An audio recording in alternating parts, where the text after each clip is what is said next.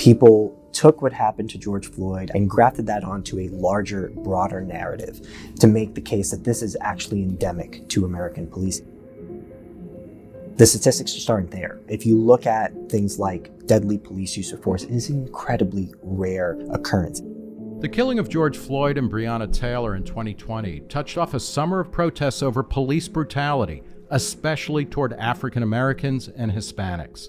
To many, the killing cemented as fact a narrative that began with the 2014 death of Michael Brown in Ferguson, Missouri, and has found expression in highly charged slogans such as "all cops are bastards" and "defund the police." Reformers charge that cops, far from keeping the peace, are simply the most visible agents of white supremacy that systematically surveils and punishes racial and ethnic minorities.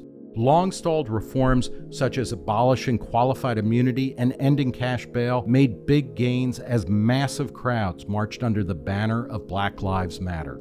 But what if the narrative that police are increasingly dangerous, violent, and unaccountable is wrong?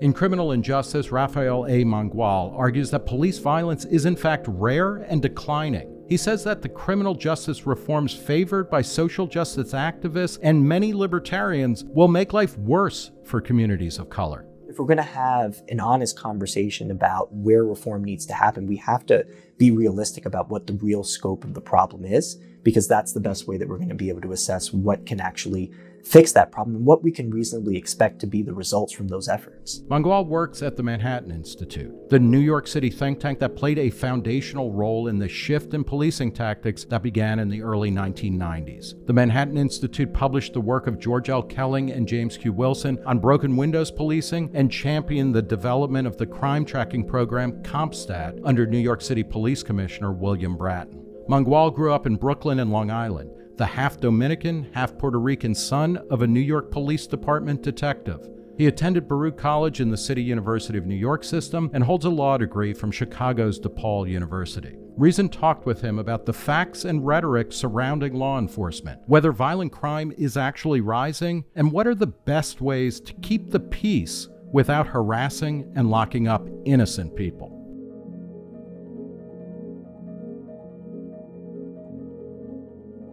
Rafael Mangual, thanks for talking to Reason. Thanks so much for having me. What is the elevator pitch for criminal injustice? I guess the basic elevator pitch is that the book interrogates the dominant narratives that have been driving our criminal justice reform debate in this country. It explores to what degree is the accusation that America has an over-incarceration problem, a police violence problem, overstated. And how does that overstatement lead to policies that perhaps are misguided? What's the downside risk associated with that policy agenda, and who does it disproportionately fall on? Right. The reason I asked that last question is because the narratives and the debate about criminal justice reform in the U.S. has been largely driven by concerns for discrete communities that bear the brunt of the costs associated with the kind of robust enforcement programs that have been criticized. So, I mean, you're talking about Black and Hispanic or Latino populations, right? And mostly young male Black and Hispanic. You know, I guess why don't we start with George Floyd, right? Because that's the, you know, the immediate trigger point of the past couple of years. What, you know, what is wrong about the narrative coming out of George Floyd's death at the hands of police? You know, what are the main strains that are like, okay, this is wrong? Because, I mean, we all saw what we saw, right? Which is horrifying. Cops indifferently kind of killing a guy who was subdued. Yeah, it was a power trip, right? I mean, it was an absolute power trip. It was something that I have not yet spoken to a police officer who watched that video and wasn't equally horrified. I think the biggest thing that the narrative about that incident gets wrong is that it is largely characteristic of policing in the United States. People took what happened to George Floyd, as they have taken other controversial police uses of force, and grafted that onto a larger, broader narrative to make the case that this is actually endemic to American policing, and that couldn't be further from the truth. The statistics just aren't there. If you look at things like deadly police use of force, it is an incredibly rare occurrence. It happens every day in this country, which makes it sound like it happens a lot. But you have to contextualize that reality. Okay. Can you put some numbers on that? Yeah. What is the amount of police violence versus the amount of interactions with police? Right. And is the rate going up or going down or staying the same? It's gone down significantly. I mean, just using NYPD as an example, in 1971, which is the first year that the department started keeping track of their use of force statistics, I think they shot more than 220 people. That number's down to like a dozen. So significant progress with respect to that. So I guess the city's about the same size. It's probably a little bit bigger. Right, a little bit bigger. Which and police, we have much more police, per capita, and that's important too. But when you look at, I did an analysis in the book of 2018 data. Police made more than 10.3 million arrests that year. Talking about 680 some odd thousand officers operating in the country in full-time uniform roles. They fired their weapons in about 3,000 times that year, which comes to a rate of 0.03% of all total arrests, assuming that every shooting happened within the context of a separate arrest and involving a separate officer. I think it was like 0.4% of all officers in the country discharged their weapons purposefully that year. When you look at non-fatal uses of force, non-deadly uses of force, the numbers aren't much higher. There was an analysis that I quote in the book of 3 jurisdictions, one in North Carolina, one in Arizona, and one in Louisiana, that looked at 1 million calls for service across those 3 departments over, I think it was a 2-year period. Those calls for service resulted in 114,000 criminal arrests. There was just 1 fatal police shooting captured in that entire data set, and police used physical force in less than 1% of all those arrests that they made. So there is a giant disparity between the narrative that says that, hey, what happened to George Floyd, which I agree was absolutely horrifying, is endemic to American policing. This is a common outcome. This is a likely outcome of interactions between the police and the public. So likely, in fact, that people are actually advising certain communities not to bring police into situations if they don't, absolutely need to. So common that parents in certain communities feel like they need to give their kids the talk, right, to minimize the likelihood of being beaten or shot by police for something as minimal as noncompliance. But the reality is that this is a very, very rare occurrence. Now, again, not to say that policing is perfect or that there's no room for improvement, but if we're going to have an honest conversation about where reform needs to happen, we have to be realistic about what the real scope of the problem is, because that's the best way that we're going to be able to assess what can actually fix that problem and what we can reasonably expect to be the results from those efforts. So where does the narrative come from that, the police are effectively an occupying army, in particular types of neighborhoods or towns in America that are predominantly Black, predominantly Latino? Where does that narrative come from? I think it comes from a couple of places. One is in over-reliance on the disparities in enforcement statistics. You see, Black and Hispanic Americans overrepresented among arrestees, among people against whom police use force, among people who are prosecuted and convicted and imprisoned. That disparity, though, is, again, something else that's sort of viewed in isolation and out of context. It fails to account for, other disparities that might be informing why that disparity exists. The other thing that I think beyond the disparities that sort of produces the narrative that we see are the videos that we have seen just get lots of attention on social media that confirm that narrative built around the disparities, the statistical disparities. And so we have these two issues that are kind of reinforcing one another that make it reasonable to the casual observer to conclude that, hey, well, yeah, I heard that, Black men are X% of the population, but, X plus 10% of people arrested. And I saw this video of a cop doing something really horrible to a Black male. They put that together and, it seems like a perfectly reasonable case to make that the reform program, whatever it looks like, has to address that particular problem. One of the issues that I have with the reliance on statistical disparities is that it fails to control for other things that might inform those disparities. What's at the top of the list? Victimization rates, right? I mean, I am old enough to remember. And how old are you? I'm going to be 36 in a week. So, I am old enough to remember when one of the biggest critiques of American policing was that they weren't responsive enough to Black crime. You still hear references to it in that rap the music cops today. don't care what happens in a Black neighborhood. Right, exactly. I mean, Public Enemy, making references Right. about 911 as a joke, right? Yeah. This has been sort of that was a very common theme. We've gotten to a point now where police are actually very responsive to Black crime. I mean, take New York City, for example. A minimum every single year of shooting victims, 95% of them, minimum, are either Black or Hispanic, almost all of them male.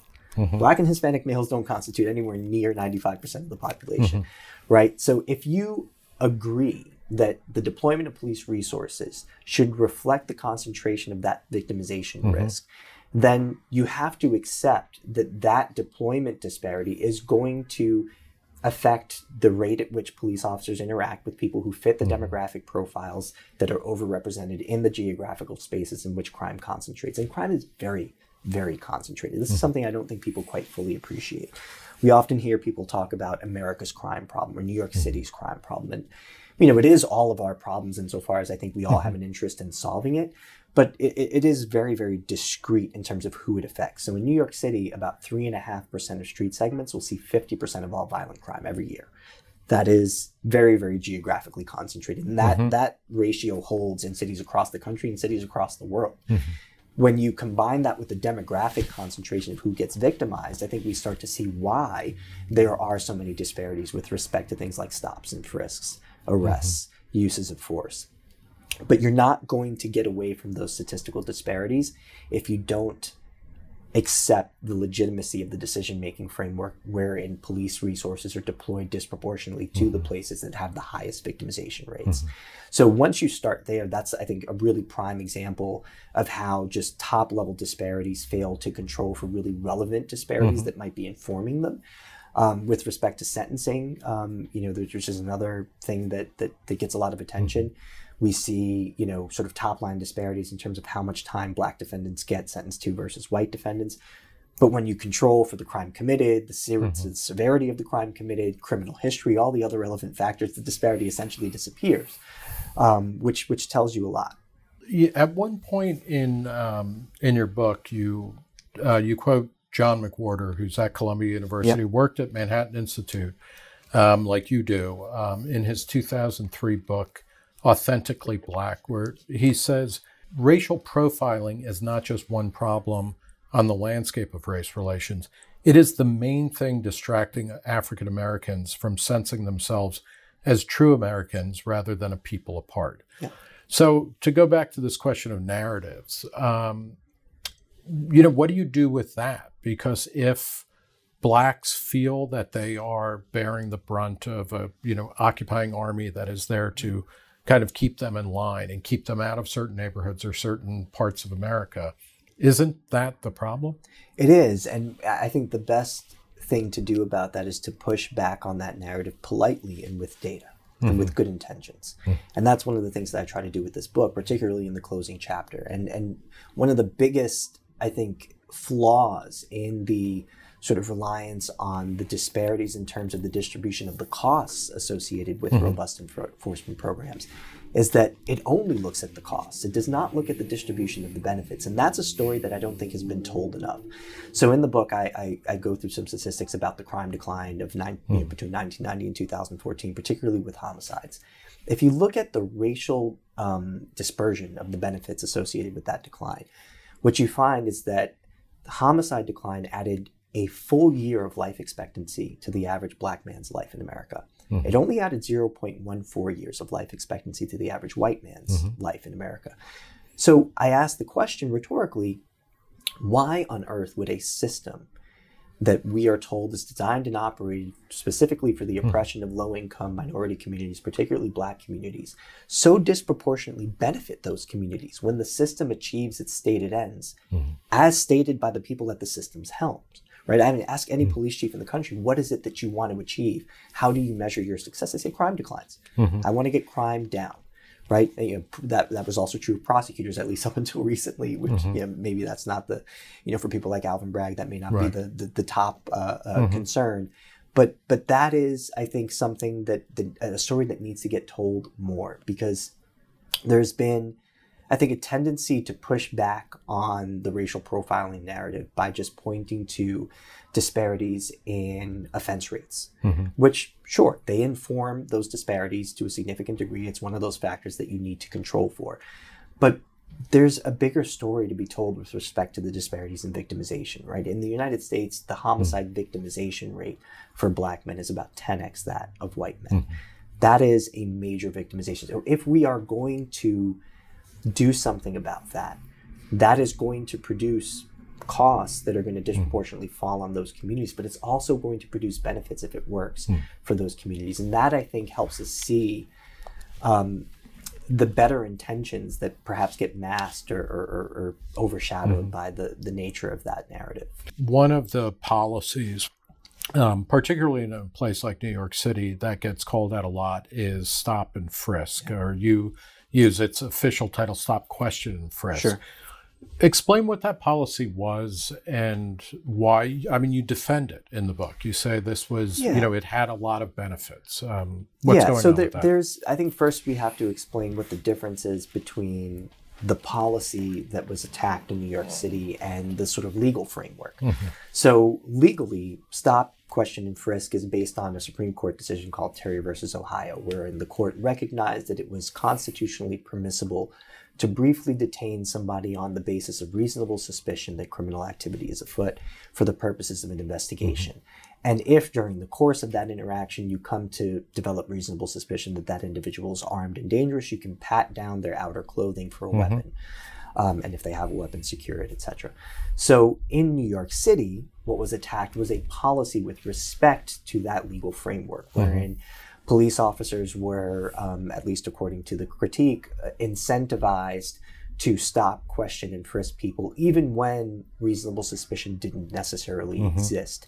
And in a way in which Black and Latino men in particular were being stopped disproportionately and bearing the brunt of that cost in a way that violated the Equal Protection Clause of the 14th Amendment and also the 4th Amendment. And so, we have to sort of take those things apart. What happened in New York City with respect to the court case that was filed against the NYPD that led to, a corporate monitor overseeing the New York City Police Department with respect to this did nothing about Terry versus Ohio, which remains good law. Police officers in New York City and every city in the country continue to retain the discretion to stop, question, and frisk people on the basis of reasonable suspicion. What I think people don't fully appreciate about stop and frisk in New York is the role that it played in the crime decline. There is significant research showing that in the crime hotspots where stops were most heavily concentrated, that did produce significant crime declines. But I also think there's a problem with the critique, a couple of them. One is that, we look at this sharp decline in reported stops by the NYPD after the litigation was concluded, and we don't see a huge rise in crime. And we say a decline. Right. I mean, de Blasio knocked it out and crime kept going down. Right. And so people say, well, this is prima facie evidence that stop and frisk wasn't doing anything good. One problem with that kind of analysis is that it's univariate, right? It's only looking at these two factors. It doesn't account for the fact that New York City changed in a lot of really important ways over that period. I mean, if you look at 1995 and 2013, the number of really dangerous neighborhoods in New York decreased a lot.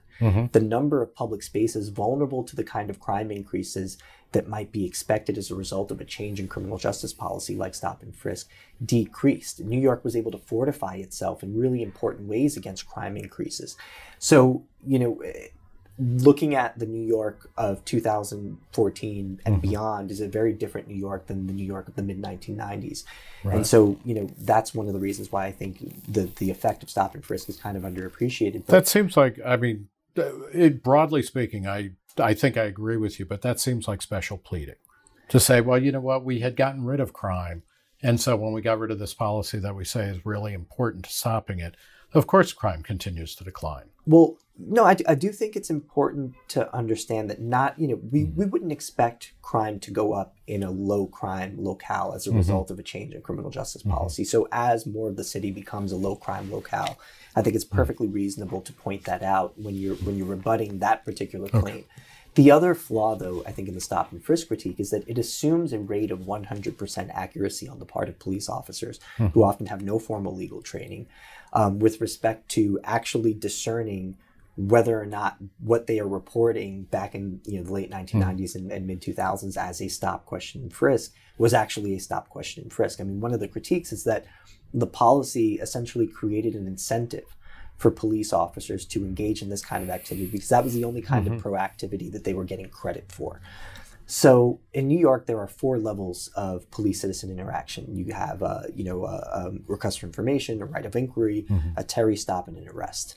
The distinction between a level 1, a level 2, a level 3 stop is not always clear. These are things that really smart lawyers and judges often disagree about. Yet the existence of a stop form on file was taken as just absolute evidence that a stop had actually been conducted, even though everyone had kind of accepted the idea that police officers had been incentivized to report stops. And so if you have a level 2 interaction with somebody and you have this incentive structure in place, why not report it as a level 3? And there was no sort of attempt to kind of do that analysis. And so I think that the stop numbers that we saw, reach outrageous levels were largely artificially inflated by that phenomenon. And one of the reasons I think that is because after the stop and frisk litigation was concluded and the NYPD imposed, had a monitor imposed upon it, we saw significant underreporting when the incentive structure was flipped.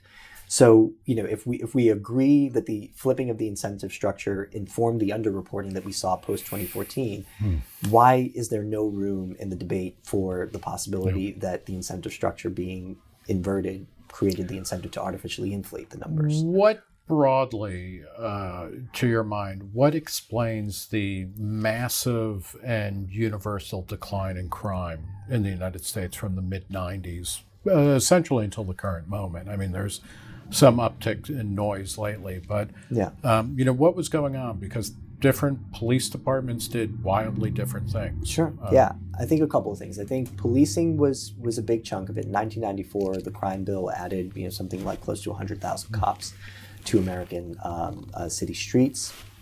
That was, I think, a major part of it. The use of data in policing to actually inform deployment. Not just having, well, this is a precinct, so it gets the same amount of cops as every other precinct. We're actually going to deploy resources based on what the data say are the crime trends that we need to respond to most urgently. But also criminal justice policy in general became harsher. We saw the advent of mandatory minimums, truth in sentencing, and an investment in prosecution that led to a higher percentage of felonies actually being prosecuted as felonies, and then those convictions being followed with prison sentences. And what that did was it incapacitated a subpopulation of criminal offenders that could no longer victimize members of their communities because they were behind bars. And so the uptick in incarceration, coupled with the investments in policing, I think are both together largely responsible, and not wholly responsible, but I think for a significant chunk of that crime decline. With stop and frisk, I mean, one of the arguments about it was that it actually turned up a lot of low-level things, or for instance, in New York, it wasn't necessarily, pot possession had been decriminalized, but displaying pot in public was a criminal offense. And so the cops would say, are you carrying anything? People present, a joint or something, and then they get arrested for that. And that type of interaction had a massive impact on people, particularly blacks and Latinos, feeling like they were under constant and unfair surveillance. Yeah, I mean, I do think there's something to the idea that lower level enforcement actions, hurt police community relations. But I think if you look at trends in things like marijuana enforcement even, what you'll see is that enforcement was largely concentrated in places with the biggest serious crime problems. And I think the thought process behind that was that things like drug enforcement, even low-level drug enforcement, was seen as a way to pretextually attack more serious kinds of crime. And one of the critiques, particularly within the racial debate about criminal justice, is that we see disparities in enforcement trends between Black and white communities, despite similarities in use trends and even in dealing trends. Right? People say, well, white communities use cocaine at the same rate, and yet we see, cocaine arrests concentrated in low-income minority communities. Why is that if it's not racism? And I think the answer to that is that there is violence that surrounds the drug trade in low-income minority areas that just didn't exist in, say, suburban enclaves. And one of the reasons why you saw the enforcement concentrate where it did was because police officers knew that there was an overlap between people who were committing lower-level drug-related offenses and more serious kinds of crime. I mean, there are very few criminals who actually specialize. People, there's just no such thing as someone who says, I'm just a violent offender, right? I only kill people. I don't litter. I don't do drugs. It just doesn't exist, right? People who have antisocial dispositions that'll manifest itself in a multitude of ways across a wide variance of offenses. And so if you have, let's say a crew or a gang that you think are driving more serious kinds of crime, whether it be a robbery ring or, shootings, and that they're engaged in the drug trade, that kind of offense is going to be engaged in at a significantly higher rate. And so if what you want to do is impact crime, maybe you try and get them off the street for the drug offense. Now, we can argue about whether or not that is fair or whether or not that is optimal. I don't think we can argue about whether or not it's fair. It's not fair, but it might be effective, is what you're saying. Right. Right. I think it's very effective, and I think it goes a long way toward explaining why those disparities exist. And it gives us an explanation that is, I think, it's less indictable than the explanation that is often, reverted to, which is that, well, this is just racial bias manifesting itself. Right. What happens in a world, though, where, for instance, if drug dealing is the crime, you get rid of, illegal markets in drugs by making them legal. Does that change does it mean that these criminals are going to be like, well, we can't commit crimes by dealing drugs, so we're going to move on to something else?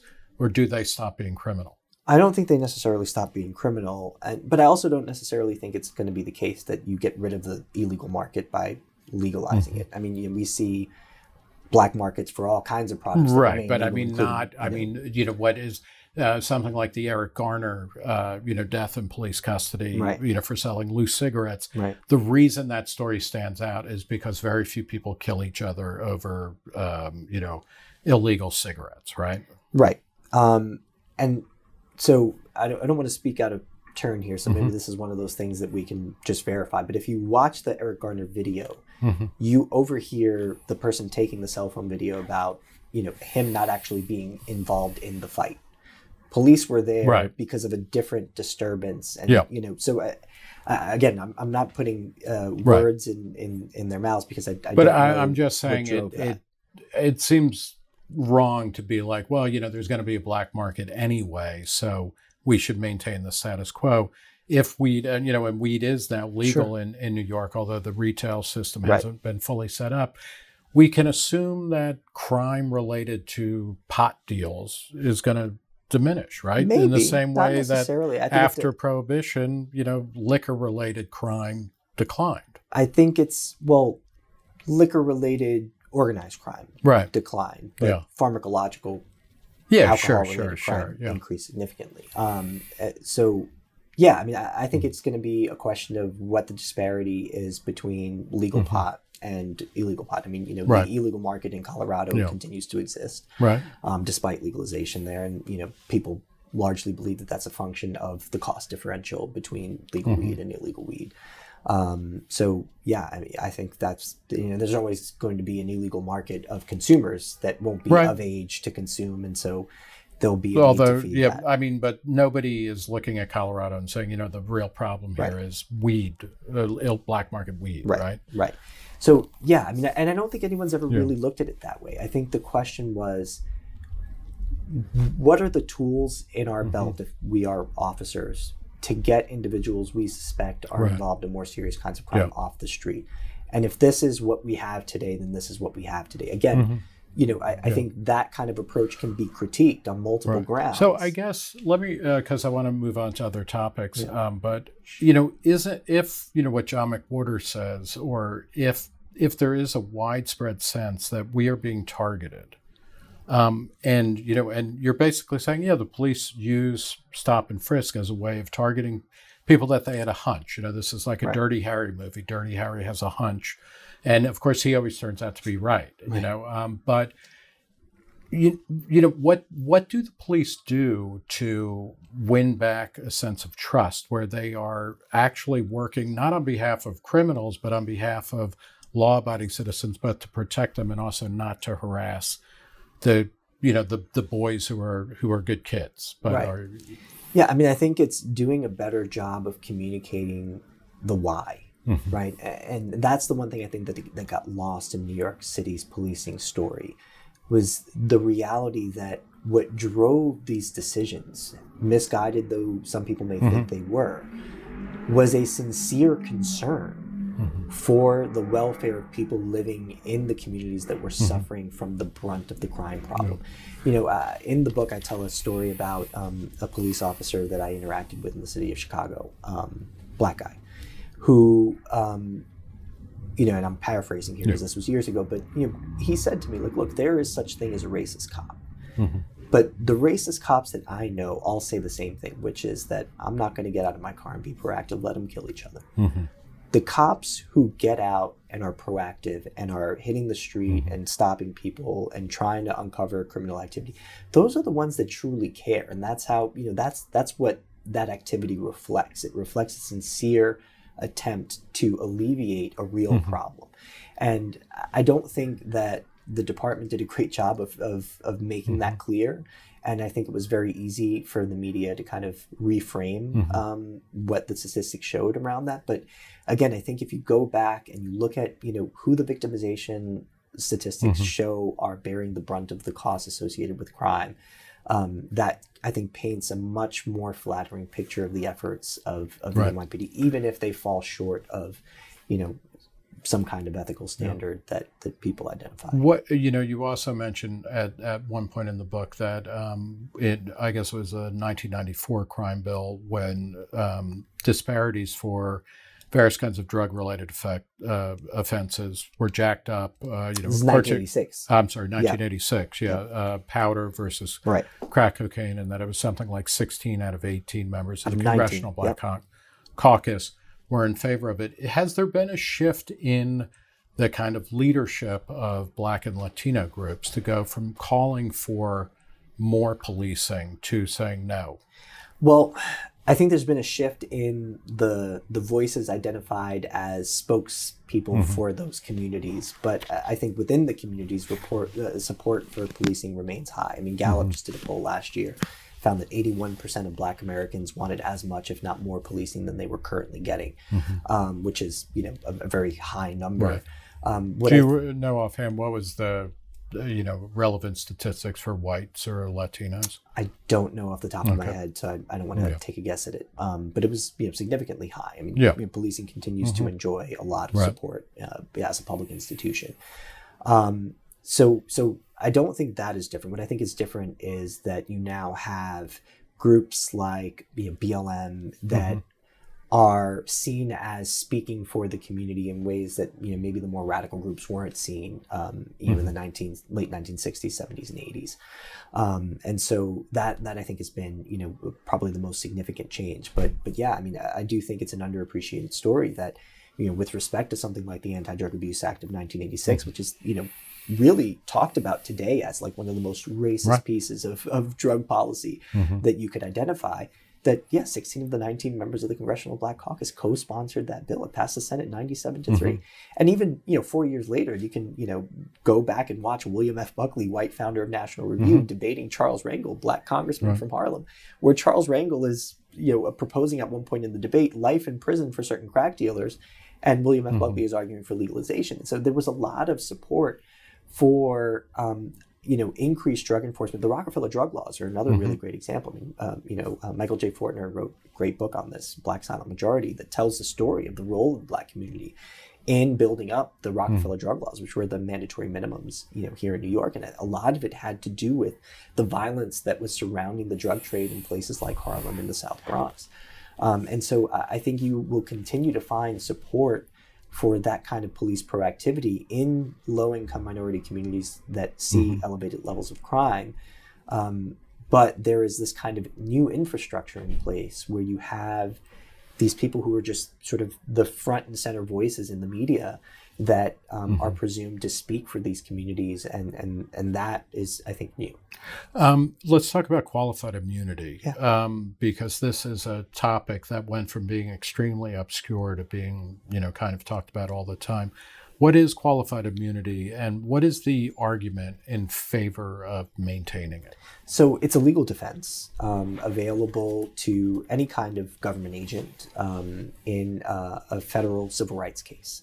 And the defense is basically, I think, best understood as a protection against ex post facto liability, right? Let's say we find that this action violates either the Constitution or some other kind of federal civil right. Did you have reason to know before you engaged in that conduct that this actually violated the right in question? If this finding represents an actual shift in the law, then we're going to protect you against liability because you weren't on notice of that rule. And so, I think the strongest argument in favor of maintaining it is that it gives, police officers and, again, teachers, any kind of government official, a protection against what would be seen as an unfair prosecution of a civil case, whereby they'd be personally liable for conduct they engaged in without, reason to know that it would have been infirm constitutionally. The sort of, I think, legal argument is that it's a sort of natural extension of the kind of, protections that existed, early on in American jurisprudence. Now, I think both sides of this debate kind of overstate their cases. I think critics of qualified immunity are wrong in the following way, which is that the sort of harshest critique of the doctrine goes a little something like this. It's, police officers have this protection. They carry that legal protection with them out into the field and engage in misconduct that they wouldn't otherwise engage in if they had more financial skin in the game. A couple of problems with that story. One is that it assumes that qualified immunity plays a significant role in police litigation. It doesn't. Less than 4% of case outcomes in police litigation are actually disposed of on qualified immunity grounds. So we're already talking about a very small percentage of those kinds of cases. Police officers are very likely to lose, and plaintiffs are very likely to win settlements. There's a database that the Legal Aid Society maintains in New York. I think it had like 2,400 cases between 2015 and 18. And I think there were only like 70-something cases that were disposed of in favor of police defendants. So even if you assume that all 70-something were disposed of on qualified immunity grounds, it's still like 3.5%. The other thing, though, is the reality of indemnification practice. Indemnification is the act of a municipality or a state or some other government body paying the bill for legal liability, even when a police officer is found to be personally liable in their personal capacity. And so the vast majority of police officers operate in departments that have indemnification clauses by virtue of either the collective bargaining agreement or by statute, state or local, which means that the source of financial protection isn't actually qualified immunity, it's indemnification. And so getting rid of qualified immunity today wouldn't do anything about it. But why not get rid of it then? Why not get rid of qualified immunity? Yeah, if it is in so few cases, right, and is covered by these other practices. Yeah, so my basic take on this has been that qualified immunity should be reformed significantly. And the way that I would go about doing that is to maintain the availability of the doctrine specifically for those kinds of cases in which you have a true shift in the law, because it really doesn't make sense to hold an officer liable, even if the department's going to foot the bill for conduct that they wouldn't have otherwise known, would have violated the Constitution, because it represents a real shift. Is to reestablish what's called the Saucier sequence. So there's a Supreme Court case called Saucier, where the Supreme Court said, in a qualified immunity case, you have to first answer the question of whether or not a constitutional right was violated. And then if it was, then you can determine whether or not the right was clearly established. This is the sort of, crux of the argument, is the clearly established prong. Subsequently, the Supreme Court overturned that case and said you can just dispose of cases on the clearly established prong. So you don't actually have to decide whether or not a constitutional right was violated. So a lot of cases that are disposed of on qualified immunity grounds are assumed to involve constitutional violations, but that assumption doesn't necessarily hold water because the determination hasn't been made because the constitutional question was avoided. So I think what we should do is maintain qualified immunity, but reestablish the requirement that judges actually do the constitutional analysis. What this would do is it would more quickly shrink the scope of cases in which the right asserted is not clearly established. And over time, you get to a point in which, it's not even a real defense anymore because you've actually done the work of establishing the scope of the Constitution's protections. So yeah, but I think if we did get rid of qualified immunity today, it wouldn't drastically increase the scope of liability for police officers. And so that's why I think that side of the case is overstated as well. One of the major parts of the book is where you make the case against mass decarceration. Okay, and this is certainly a major motif in criticisms of law enforcement, that America is the biggest jailer nation on the planet. Certainly there have been major ramp ups, or were starting really in the late 50s, but especially in the 70s and 80s. How do you answer the argument that there are too many people in jail in America? Yeah, I think the best way to assess whether we have a mass incarceration problem is to ask the question of whether we can safely decarcerate en masse. And I don't think that the data show that we can. And, a couple of reasons for that are that, one, if you look at who's actually in prison in the United States today, the vast majority of people incarcerated are incarcerated primarily for serious violent offenses. Even the ones that aren't incarcerated primarily for violent offenses have violent criminal histories. And almost all of the people incarcerated in state prisons in the U.S., and state prisons account for about 9 out of every 10 prisoners, are extremely likely to reoffend if released. The recidivism rate over 10 years is between 80 and 83%, which is very, very, very high. On average, those individuals will generate 5 rearrests over that period. Many of those rearrests will be for serious violent crimes. We know, for example, that in cities like Chicago, the brunt of the violent crime problem has long been and is currently really concentrated and driven by people who have very extensive criminal histories. So, one of the critiques of incarceration is that the U.S. kind of systematically denies second chances. That's just not true. If you look at the average person leaving a state prison in the U.S. today, you will see someone who has more than 10 prior arrests and about 5 prior convictions. This is before their most recent incarceration. Right. So these are people who have had multiple bites at the apple and have consistently failed to play by society's rules. Historically, going from 1990 through the early 2000s, more than a third of serious violent felonies convictions were involving people who were either out on probation, out on parole, or out on pretrial release.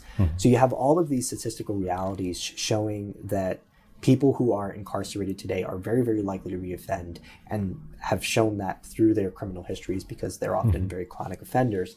So how do we get to a point in which we can reach parity with the Western European democracies that we're often unfavorably compared to, without putting the communities that these individuals would otherwise go to at significant risk? And I just don't think that's a question that's been answered sufficiently at all. We have 5% of the world's population and 25% of its prisoners.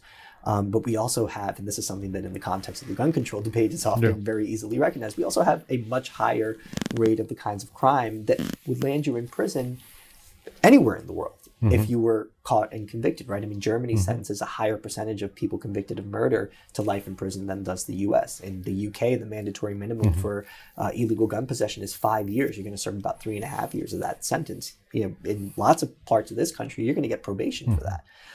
So it's not necessarily that we're more punitive. We just have a lot more serious crime of the sort that is likely to result in a lengthy prison sentence.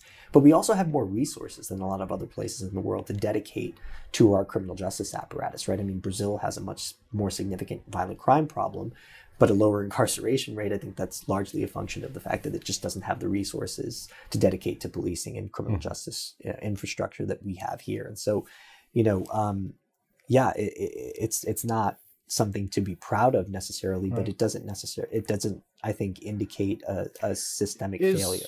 Is the metric, though, that we, in order to get to, the incarceration rate of Germany or of England, that would mean getting rid of tons of people, or is it from, historic moments in America's past? I mean, because I don't disagree with, what you're talking about, but it's not the question of like, do we cut the incarceration rate in a third, but need it be where it's at?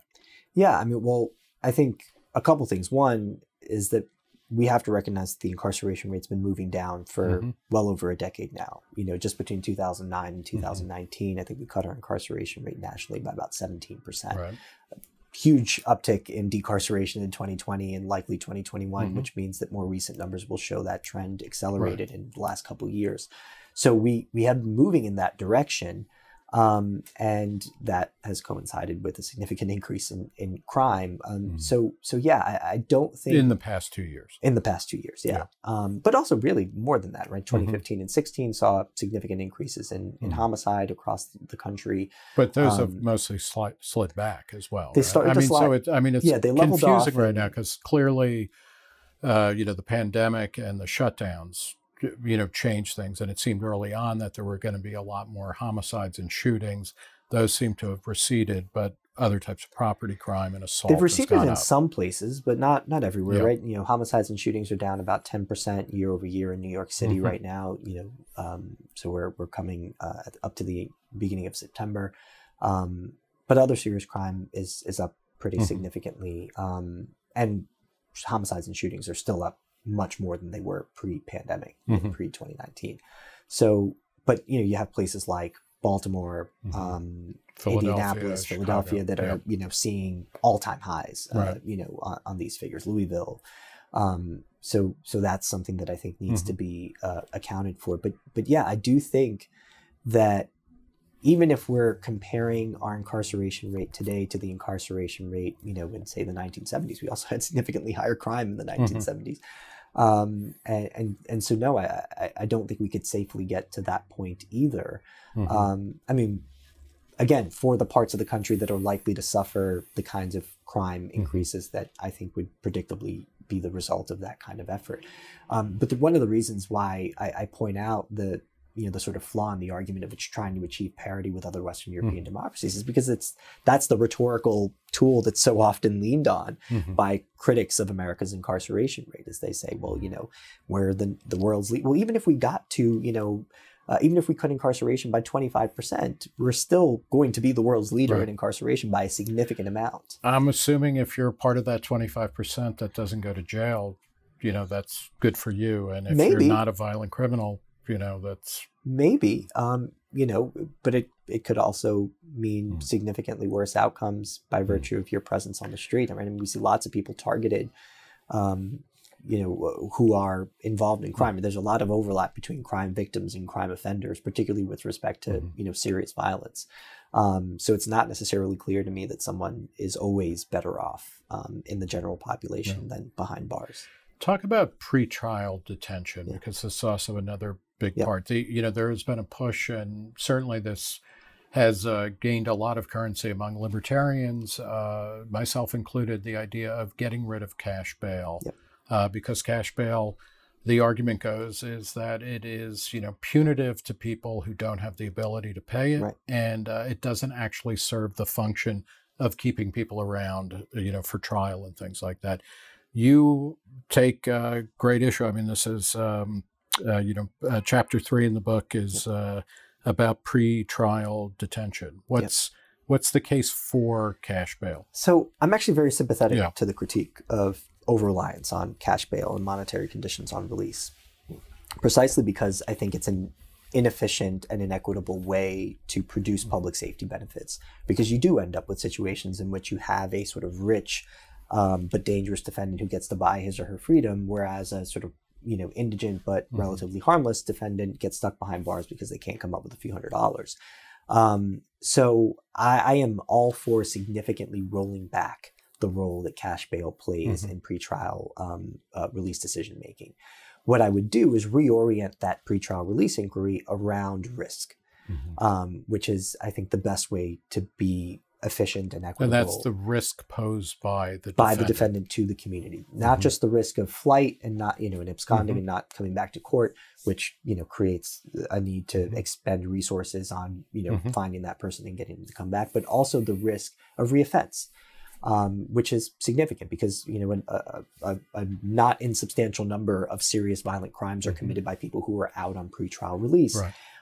And so, take New York, for example. New York is, I think, an outlier in a lot of ways. We're the only state in the union that doesn't allow judges to consider dangerousness. Right.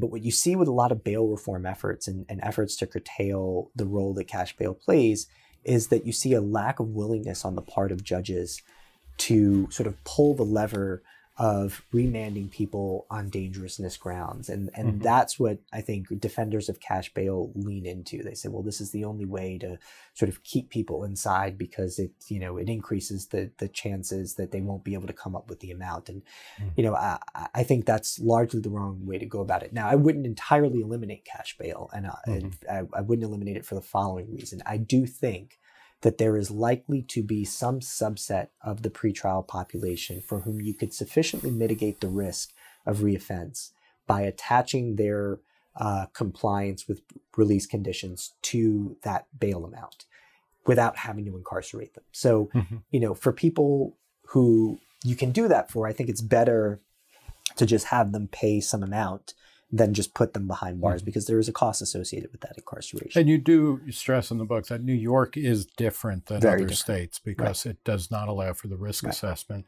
And I found this interesting that in 2018, only 10%, again, this is people in New York, of arrested people entered a jail due to inability to make bail. Right. So and the vast majority of them were able to secure their releases within a few days or a month, tops. Well, a month is a long time, a month is right? A very I mean, long 2 time. days is not, but that's,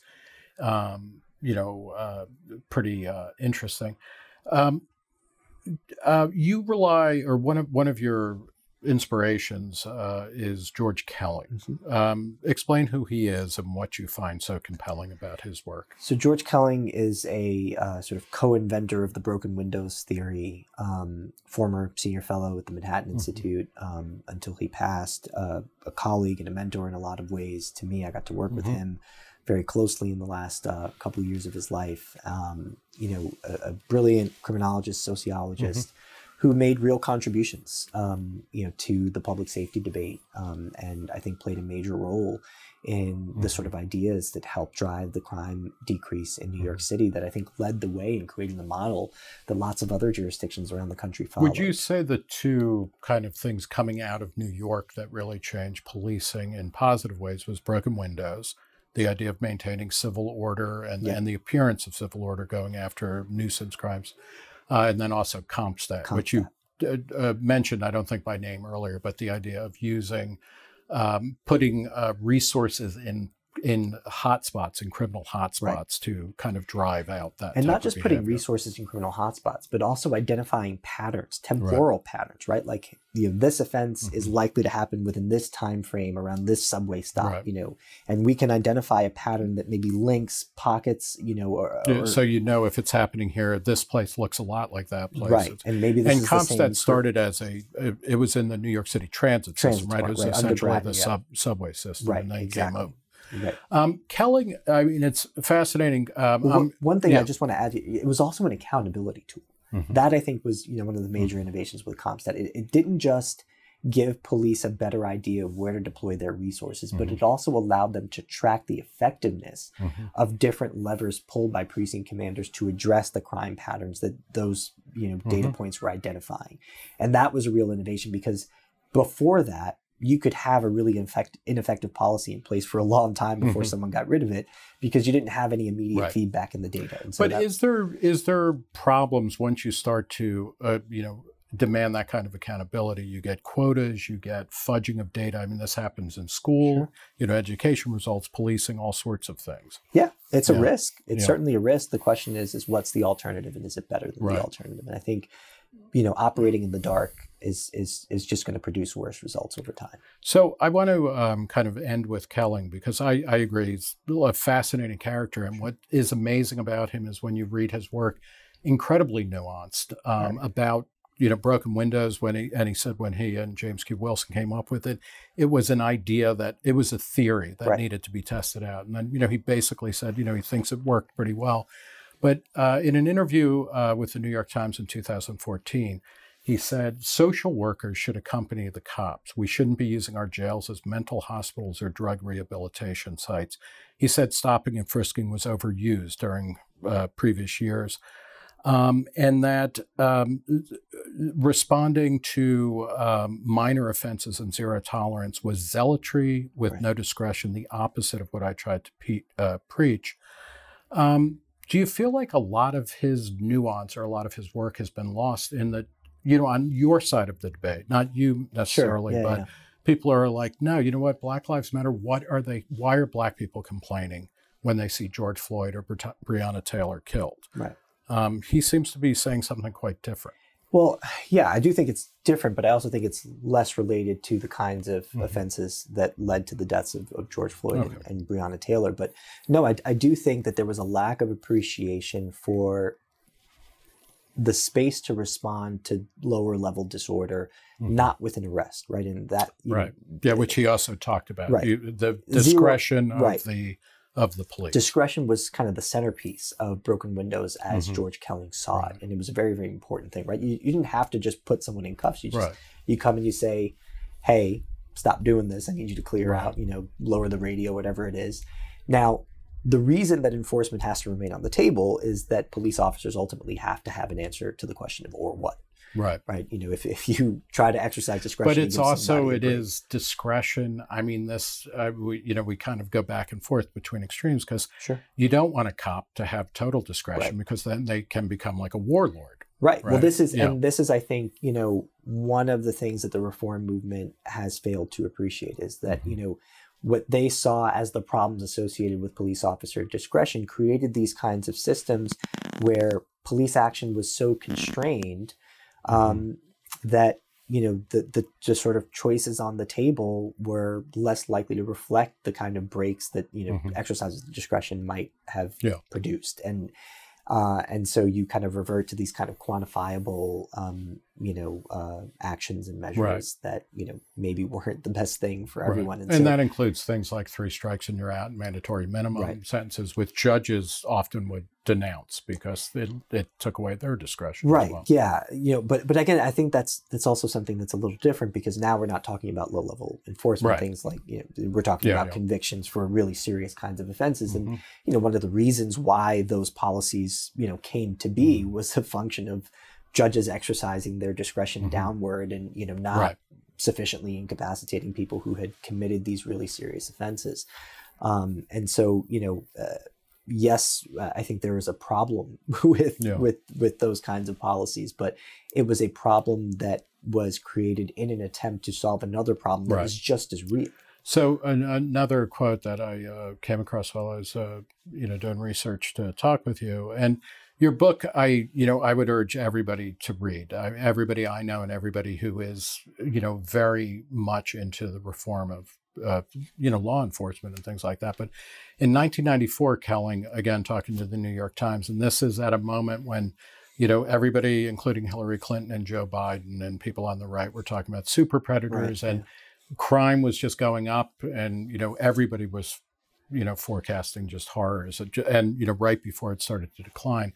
But he said, when you turn people into warriors and there are wars on crime and wars on drugs, don't be surprised when they abide by the rules of warfare rather than the rules of peacekeeping.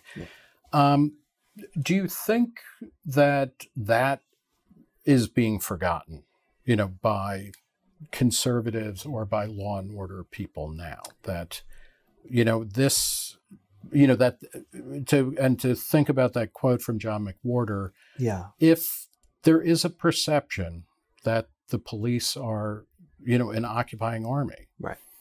I don't think police see themselves that way. Yeah, sure. No. I don't think they see themselves But what do they way. do to address? Because on a certain level, and maybe it might be unfair, but the police have the guns and they have the law on their side. What do they need to do in order to change the narrative? I think play the public relations game much better than they currently do. Be more transparent with data.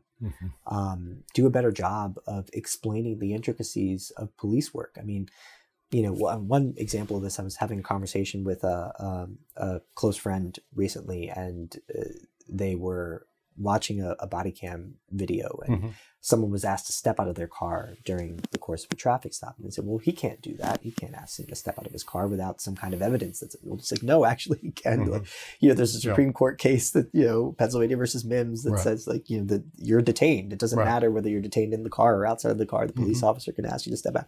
But people don't know this. And so, I think more can be done in the procedural justice realm to encourage police officers to actually explain their actions as they take them. Where there's room to do that, obviously there are going to be cases in which the time just doesn't exist and there's a sense of urgency. So doing that, I think would actually go a long way, and just doing a better job of informing the public of what the legal realities are, and maybe explaining the reasons behind why police officers do what they do, why they're going to be on edge if you don't pull over right away and take them on a trip for 2 miles before you pull into a gas station. So I think that's going to be a huge part of it, but also I think the media can play a much better role of just being a more neutral arbiter of the information that's out there. I think the media has failed. The legacy media has failed in a lot of really important ways by sort of leaning into the really low-hanging fruit to sort of substantiate the narrative that McWhorter was talking about, and highlight cases that maybe confirm that, and don't really put those cases in their proper context. And so, again, I think that people who subscribe to these ideas that I disagree with are mostly blameless insofar as the average person just doesn't have the time or resources to go in and do the kind of analysis that I do in the book and look into what the data say, right? They're going by what their trusted sources of information tell them. And again, if you're just a casual observer of the debate, this is, not an unreasonable conclusion to reach, because you wouldn't have reason to think that, there are statistical games being played or whatever. And so, I actually think, in addition to police officers just doing a better job of, sort of playing the public relations game and being better at procedural justice issues, the media, I think, has to step up and fulfill its responsibility more dutifully. I guess as a final question, when we're talking in Manhattan, we're talking in New York City, where Eric Adams, who is the mayor, former cop, kind of internal affairs type guy, one of the things that was kind of striking, and it was Reason talked about it a lot, not many other people did, I guess, but when George Floyd was killed, what was most amazing is that even the police union there was like, no, this was murder, this was homicide, this was a crime. Does, do the police need to do a better job in policing themselves? And I guess yes or no on that. I think, there's always room for improvement. I think the question that we have to ask, though, is the scope of that problem being accurately articulated to the public? I think there are clear inefficiencies. I think there are ways in which there is a strong case to be made that police executives should retain more discretion to discipline the officers in their command. And again, that's a double-edged sword, right? Because do they let them off easy or, Right. But there's a reason that the kind of provisions that we see in collective bargaining agreements as the sort of source of the protections that are often singled out as unfair, there's a reason that they exist. One is that municipalities are often perfectly happy to trade that kind of concession for money up front. And so there's a role that municipalities and governments play in creating that problem. But I do think that, there is a real sort of job security concern in policing that is kind of unique to that profession, because it's the sort of profession that over time you're developing a set of skills that isn't necessarily transferable in some obvious way into another line of work. And so it's understandable that police officers would want some kind of protection, should they end up in a situation in which they lose their job. And so, raising the transaction costs of, taking them down that road or higher. But you can trade for that, right? You can increase the amount of money that you might make up front, which I think is probably a good way to go about it, and a better way of getting the kind of concessions from unions that I think people want to see. At the risk of alienating the sad portion of our audience that does not live in New York or the greater New York area, and of thinking of New York as, the city that sets the trends for a lot of other things. I mentioned Eric Adams. Yeah. Is mayor. He has a dicey relationship with the police here, but it's better than Bill de Blasio, his predecessor.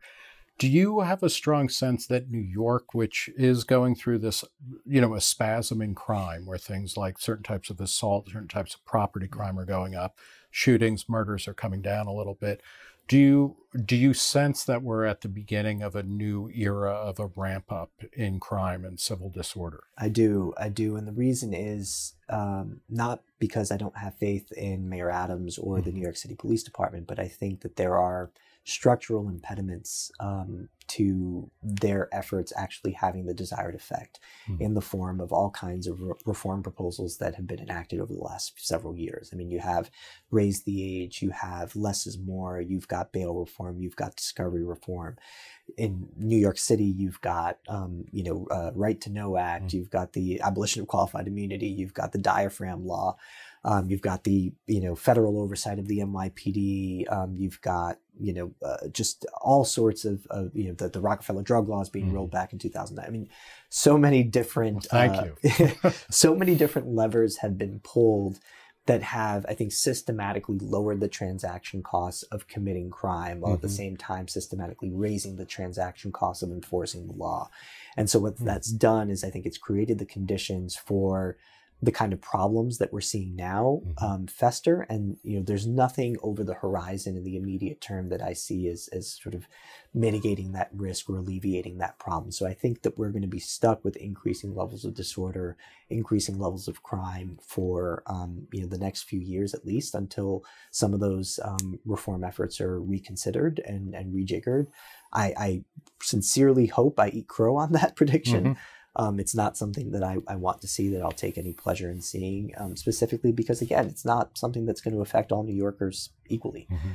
Crime is and has long been and will probably always be very hyper concentrated. And so what I hope people get from the book is a sense that I sincerely care about these communities. This isn't just, a sort of culture war kind of book. I don't just want to say, you BLM activists, blah, blah, blah, are wrong.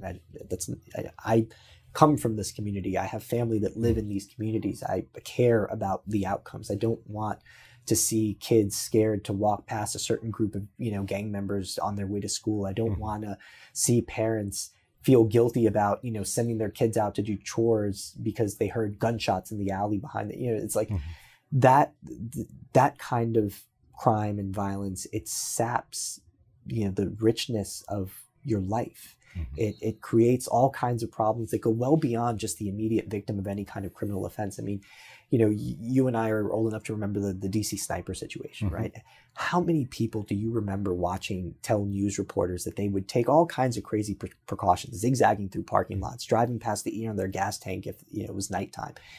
Their statistical likelihood of being targeted by the DC snipers were on par with being struck by lightning, yet they were taking these drastic measures to change their day-to-day life. Now imagine what it would be like to live in a neighborhood where someone gets shot every week, where the possibility of you being mortally wounded is about as high as you graduating from college on time. That is what I want people to get from this book. I genuinely care about the disproportionality of the risks associated with crime. And this is the best way I know how to mitigate those risks. I think we are playing a very dangerous game, and it's a game that we're playing with the lives of people who aren't fortunate enough to live in the sort of safest places that most Americans live in. Right, we're going to leave it there. The book is Criminal Injustice. Rafael Mangual, thanks for talking Reason. Thanks so much for having me.